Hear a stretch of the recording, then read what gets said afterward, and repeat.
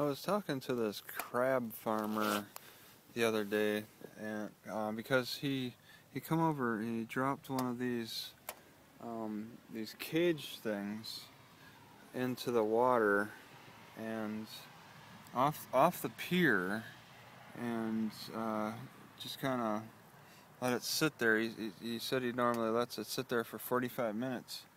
I asked how he does it. He says he puts something stinky. If you could see in the center there's a little box. You put something stinky in there, and then just let this trap sit, and it could catch a crab. I mean, he's been doing it for 20 years, and he keeps coming back. So I guess he gets good success just throwing this trap off of the end of a pier. I usually had the impression that most people would do it in a boat or something, but it's really interesting that he can do it just by driving up to the pier, and that's it. There's some other different types of cages, as you can see. There's a shrimp cage as well, which is pretty neat. It's a different setup.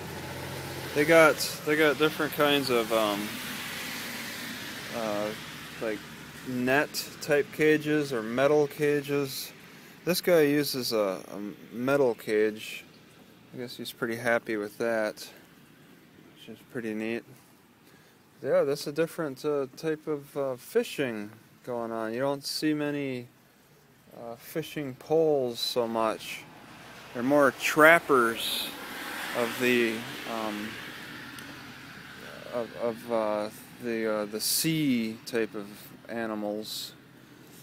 Yeah, like in this store, West Marine, you can see there's not a lot of fishing, or not a lot of fishing pole gear, pretty much.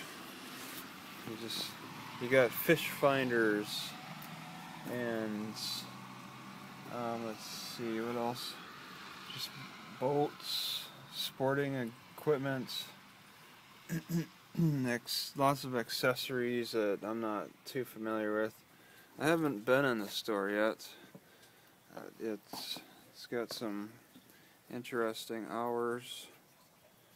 It's been closed on Christmas, but the crab fishing, I mean, they put it right in front. It's going to attract attention. And then having talked to the crab farmer, he says the season is between December 31st, or the season closes down on December 31st, and he's not sure when it opens back up. Maybe May. But he says that there's different types of crab available that you could get.